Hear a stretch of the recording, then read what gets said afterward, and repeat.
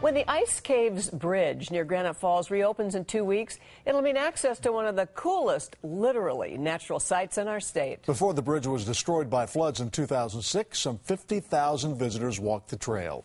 King 5's Lori Matsukawa is live with a story that is new at 6:30. Lori. Dennis, engineers were able to build this bridge with astonishing speed, just 6 weeks. Now hikers and even those in wheelchairs can easily make their way to the ice caves once again. Several large ice caves lie in the misty coolness at the end of the trail. Thousands of people made the trek the last 2 years to see them, even after the Ice Caves Bridge was washed out in 2006. Here's the reason why, a chance to witness the majesty and potential danger of the ice caves.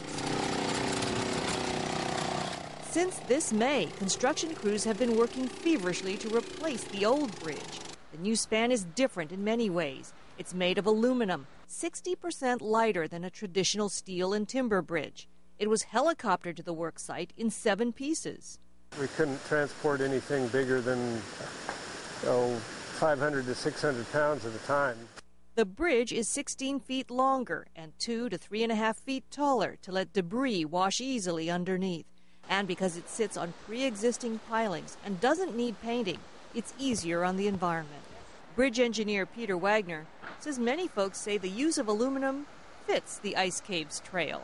It, has a kind of cold silvery look, and in time it won't be as bright and reflective as it is right now when it's fresh and new. It'll, kind of weather and look kind of like an old aluminum ladder. And users will find aluminum kinder to the hands and feet. But one nice thing too is that even when it's hot, it doesn't. Hot outside, the metal itself doesn't get hot to the touch like steel does. Crews are also shoring up the Stillaguamish riverbank to keep this bridge firmly in place. I'm just looking forward to, having it back open for everybody so they can enjoy the whole hike and getting across the river without having to wade it. Don't want to wade that river. Again, the Ice Caves Trail Bridge set to open July 4th in all its aluminum glory. In the newsroom, Lori Matsukawa, King 5 News.